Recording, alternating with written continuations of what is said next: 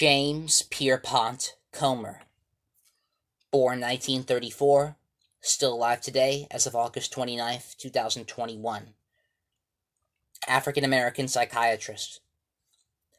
James Pierpont Comer is a psychiatrist who founded the Comer School Development Program, CSDP, a visionary approach to improving troubled schools.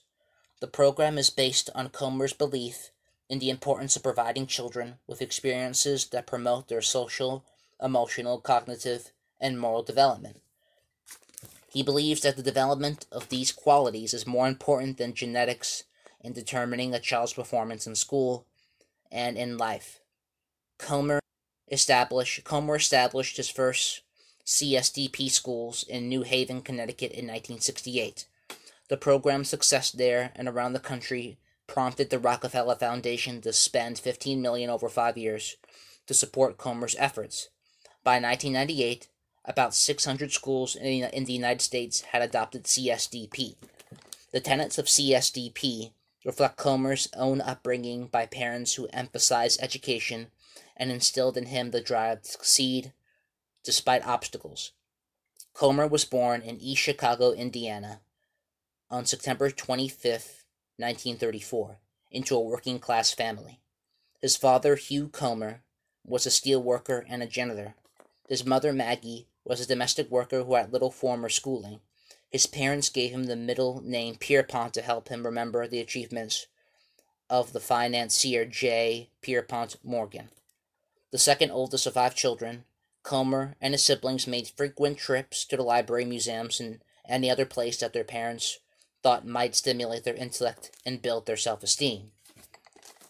Comer was a top student at East Chicago's Washington High School, sang in the chorus, and served as student body president in his senior year.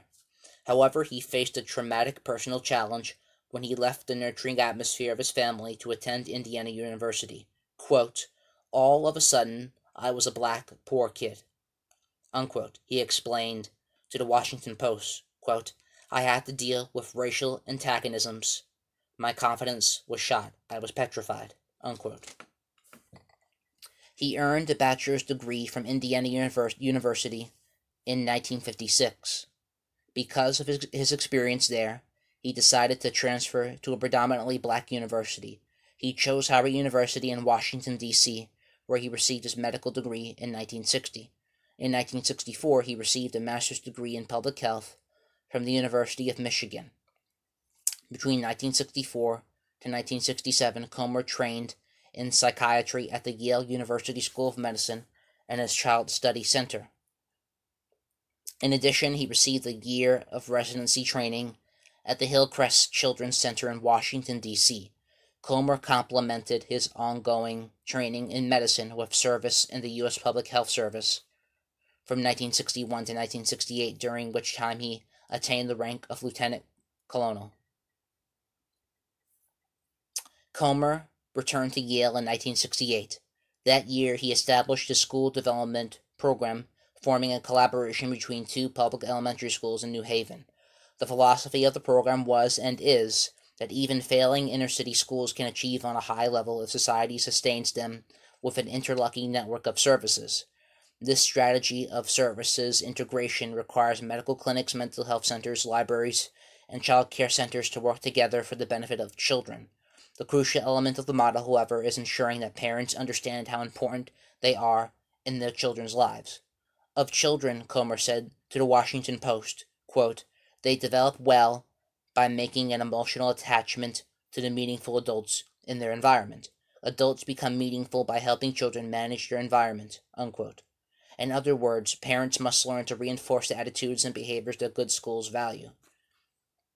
The Washington Post reported in 1997 that there were CSDP models operating in 650 schools in 28 states, about a third of which Comer considered were very successful, and another third somewhat successful. Despite his zealous pursuit of nurturing school environments, he wrote in his 1997 book, Waiting for a Miracle, Why Schools Can't Solve Our Problems and How We Can, that schools cannot be expected to solve society's problems, rather that challenge rests with children, families, and communities. From 1996 to 1997, Comer supervised the development of the Kidpreneurs program sponsored by Black Enterprise magazine. The 2-year program taught children aged 3 to 17, the rudiments of entrepreneurship, emphasizing concepts such as cash flow, business plans, marketing, and customer service. Comer also injected his own deeply felt belief in the importance of parental involvement by including an interactive session with parents. The aim of parental involvement was to make the entrepreneurial spirit an integral part of the children's home lives.